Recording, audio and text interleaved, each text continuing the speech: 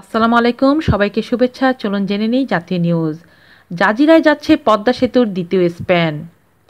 পুরোদমে এগিয়ে চলছে পদ্মা সেতু প্রকল্পের কাজ।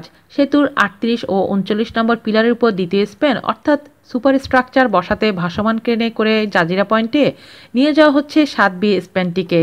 শনিবার ২০ জানুয়ারি বিকাল ৪টার দিকে মুন্সিগঞ্জের লৌহজং উপজেলার মাওয়ার কুমারভোগ কনস্ট্রাকশন ইয়ার্ড থেকে ৩,৬০০ টন ধারণ ক্ষমতার তিয়ান ক্রেনে ১৫০ মিটার দৈর্ঘ্য ও ৩,১৪০ টন ওজনের স্প্যানটি নিয়ে জাজিরার উদ্দেশ্যে রওনা হয়।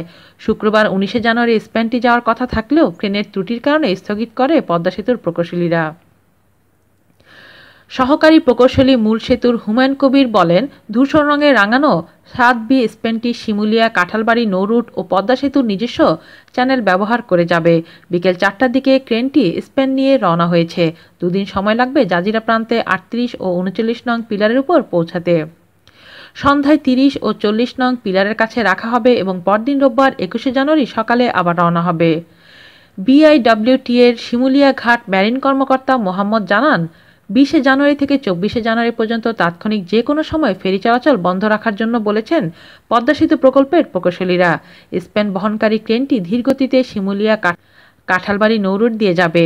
এ সময় কোনো রকম নৌযান চালানো যাবে না। ৩০ সেপ্টেম্বর প্রথম স্প্যান বসানোর পর প্রতি মাসেই একটি করে স্প্যান উঠানো সম্ভব হবে বলে জানিয়েছেন পদ্মা সেতু প্রকৌশলীরা। তবে নানাবিধ জটিলতায় তা আর হয়ে ওঠেনি। ৬.১৫ কিলোমিটার দীর্ঘ এই সেতুতে ৪২টি পিলারের উপর বসবে ৪১টি স্প্যান। পদ্মা বহুমুখী সেতুর মূল আকৃতি হবে দোতলা। কংক্রিট ও স্টিল দিয়ে নির্মিত হচ্ছে এই সেতুর কাঠামো এবং সেতুর মোট পিলারের সংখ্যা ৪২টি। আজ এ পর্যন্তই। ভালো থাকবেন সবাই। আল্লাহ হাফেজ।